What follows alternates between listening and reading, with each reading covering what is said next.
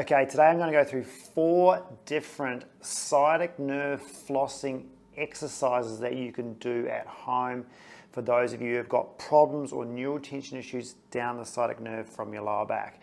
So this would suit people who've got a really high neural tension in their hammies. They feel like they've got really short hammies, but it's actually their sciatic nerve tension that's the problem.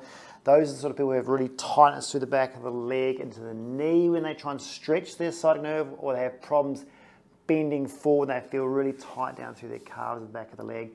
The other type of people is those of you who have had lumbar spine disc herniations with sciatica, or a disc bulge with sciatica, and you're now left with all this neural tension down the leg. It also can suit people who are sort of semi-acute, who've got current sciatica to try and help mobilize the nerve. We'll talk about that. You've got to be careful with that one. And there's also a couple for entrapment. So when you've had the disc herniation and you've got a little bit of entrapment of that nerve through some disc material to try and help mobilize that and get that nerve better. Now the first one we're going to do is usually the easiest one, and that's the one we give people who are sort of just starting off but also in that acute phase of the lower back. Now what I get people doing is trying to sort of educate themselves that it's not the hamstring that you're trying to stretch. Okay, it feels very similar, but what you're trying to get moving is the whole tibial sciatical nerve through to the lower back, down the back of the leg. You're trying to get that whole thing, tissues moving through the leg to try and free it up a little bit, because it can get very, very tight, and you're not trying to stretch it longer, you're trying to mobilize it. And so we go through a floss, not a stretch. So it's not like trying to stretch out and stretch your hamstrings, okay? And a lot of people try and do this and hold them, put it really hard on, and they feel like pain in the back of the knee. So we're not trying to hold a stretch, we're not trying to stretch a nerve, we need to floss it. So the first one I want you working on is trying to get at least your knee up to sort of 90 degrees of the hip with your knee bent at that stage. Now, most people with neural tension, you have no problems with this. So when you're lying there, clasp your hands around the back of your hamstring and lock them in, so at least you can just have your arms hang straight and that doesn't go anywhere.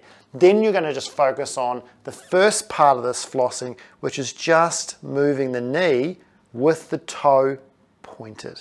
Okay, so what I want you trying to do is just straighten your leg up until you feel a little bit of a drag through the back of the leg, and then back off. Now some of you might be super flexible and you go all the way, that's fine, you can progress to the next one. But those who are tight, when they come up, they usually will feel the symptoms at that point. And they might find on the other leg, which doesn't have that sciatic nerve problem, as they go all the way and it goes, oh, I don't feel it there. So remember, this is not to be confused with a hamstring stretch. When you come in here, it's not a hamstring stretch you're feeling. It'll be more a tightness down the back here. And as long as you're not going so far that you feel any pain in your lower back, then that's good. So if you're getting to the point where you're coming up and you're getting to the, oh, there's pain in my lower back, that's too far. So you want to sit below that. So the recipe is work on keeping your toe pointed and just trying to work on the range that you're comfortable with up and down. Okay, you're going to get a bit of quads fatigue when you do quite a few reps of this, because you're going to do about sort of 15 to 30 in a set, and I'd try and aim for 2 or 3 sets of this. So you might find there's a bit of quadricep weakness here that you've got to get through, but this sort of movement in the pain-free range. You can feel a little bit of tension, but I don't want sharp pains or an increase in that sciatic nerve pain. Now that's the first one I want you to work on. The second part, if you've loosened itself up to the point where, okay, that feels a bit better, and you'll notice, because you may find you're bending forwards a bit slightly a bit easier, then you can progress to keeping it up there and just flossing the nerve component from the knee down by using the foot. So what we just did then was sort of flossing the knee component here. Now you're going to keep that still, so you're going to come up to the point where you're about to feel symptoms with your toe pointed and keep that fixed, and then start moving the ankle. So then you're going to go toes toward and toes away. So toes toward and toes away. Now what I'm doing is I'm not stretching the hamstring at all at this point. You might feel a little bit of tightness there, but I'm not trying to actively stretch the hamstring. What I'm trying to do is I'm going to try and, when I go to dorsiflexion, I drag the sciatic nerve and then tibial nerve through the back of the knee and also through the lower back. So I'm just trying to drag it through the tissues and then back it off. So I'm not moving my knee at all with this one, because this is just the sort of learning phase. You're just trying to work on, can you just get movement through there? Now you'll be quite surprised. You start working on this, those both those two, so this one here, the toe pointed, and then a fixed position, and then move the foot, you'd be quite surprised how much freedom that gives that nerve when you bend forward or move forward and straighten that leg out. You may also find it drops down some of that pain you might be having. So those people who have got that acute lumbar disc issue with sciatica, maybe a bit of a nerve press, have pain down their leg, you may find this quite relieving. But be careful with it because you're not allowed to aggravate that, of course. So these sort of exercises should be done under the guidance of a physio. Make sure you're cleared for that. And if you are, then these may be helpful in getting that disc problem better. Now, when you start working on sort of that's a bit easier and you want to work on two things together, I suggest you go to this one, which is the pole. Now, you can either use a pole or you can use a wall. I don't really mind, but what you do is you go up again into a type of hamstring stretch. Now, it's got to be sort of a high enough, obviously, to get your foot on. Some people don't have a pole in their room, of course. You could use a wall with an open door so your leg goes through the door. What you do is get your leg up to a point where you're starting to feel a little bit of tension starting with your foot towards you. So your knee's bent, okay? So don't want your knee straight, okay? Well, that's stretching the heck out of the sciatic nerve. We want your knee bent, but we want your toes or your foot dorsi-flexed, okay? So toes towards your knee bend, that's your start position. Now, if you want to just keep the tension off that nerve, you keep your leg up. If you want more tension on, you put your leg down. Okay, so, or you put it halfway down. I'm starting with my leg up like this to show you. This point here, the flossing part is both together. Now, what I don't want is I don't want to sort of straighten my knee and keep my toes towards me. That's stretching, okay? So at this point here, what I want to do is when I straighten my knee, I point my toe, okay? And then when I bring my toe towards me, I bend my knee. Now what's happening there, you've just got to get this knee and this foot in the right position. You should feel some tension all the way through. And it should be pretty even, okay? So as I try and increase the tension of straightening the knee, I'm reducing the tension by planting the foot. And as I basically increase the tension of bringing my toe towards me, I decrease the tension here. Now this is called flossing, just like flossing your teeth. If you imagine there was a piece of dental floss all the way down the back of my leg. If I went and just straightened it with my foot that way, I would just tighten the floss like that. What I want to do is keep the floss in a reasonable tension and move it on both ends. Okay, so that's why we call it flossing. We're trying to floss the nerve by going, okay, if I'm going to straighten my knee and increase the tension, I've got to drop it down the back end. Otherwise, it's going to pull too much tension around here, and if you've got an acute disc problem here, that's going to make it worse. So just be careful that you're not trying to straighten your knee and keep the dorsiflexion by stretching out your leg. Okay, it's got to be a floss, point the toe, straighten the knee, and return. Okay, so that's your flossing one against the wall.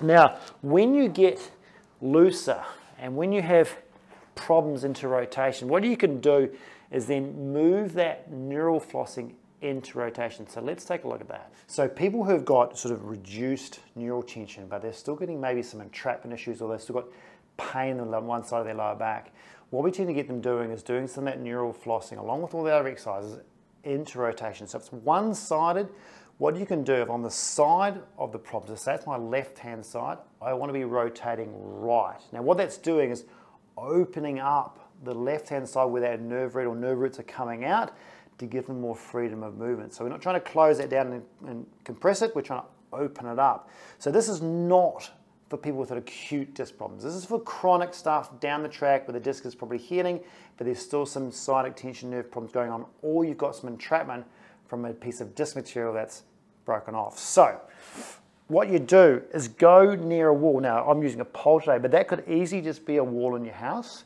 And you're going to go and do the same neural flossing as we did it up against the wall into rotation. So if you look at this, I'm going to take my leg over into rotation and put my foot on there.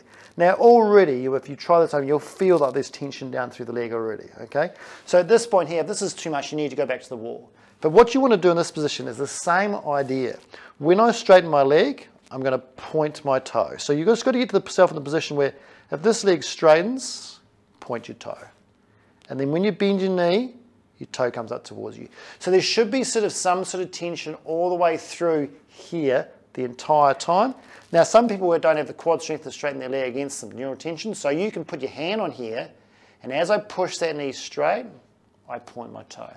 As I let it go, the toe comes up. There will be some little changes through here. You might find at some point the tension drops down a bit, but then comes back when you straighten the knee but point the toe. It's a little change. It might shift up or down a little bit, but as long as it's mostly the same, so straighten, point your toe, bend, dorsiflex your toe. Straighten, point your toe, bend, point your toe. You'll find that that is another effective way of loosening up the back of the leg, but of course loosening up this component in the lower back as well, because previously you were keeping your lower back still in one position, now you're working into rotation.